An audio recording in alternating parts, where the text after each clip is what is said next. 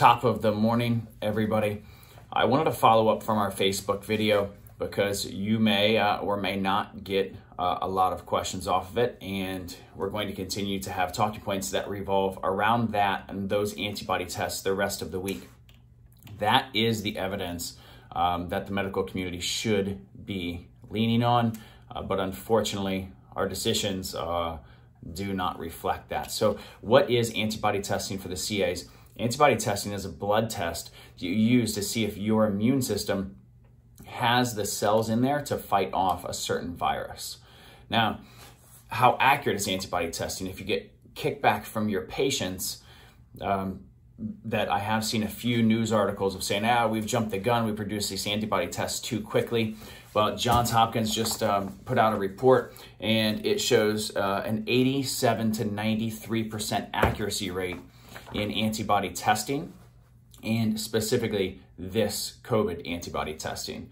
Now, the amazing thing about antibody testing is because it tests the people for immunity that's already been built, on average, this test is 2 weeks behind. So the amazing numbers, the amount of infected that we came out with, 1 in 5 in New York from these antibody tests, and 20% of the population.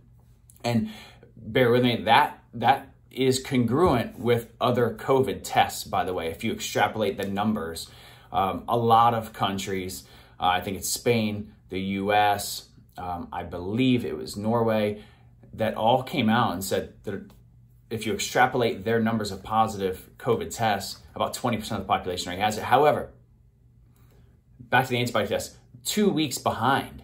So you test this again in another 2 weeks, and the number of people who have already overcome this is going to exponentially enlarge and get bigger.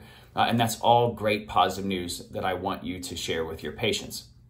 So because of this, I want everybody to be 100% confident that this places COVID in the same, if not lower, in a mortality rate, a death rate, than moderate to severe seasonal flus.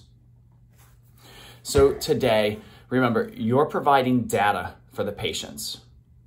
You're continuing to empower them to change their lives, right, and positively impact somebody else's based on the data.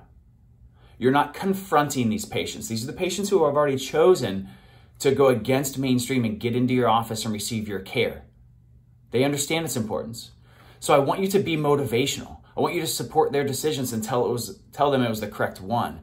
I want you to inspire them. I don't want you to attack them if any confrontation or questionings arise.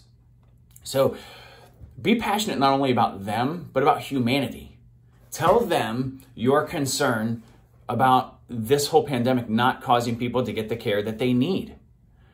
Allow them to be comfortable in this environment while you're telling them the concerns that this has caused for you as far as societal health. Have a great Monday.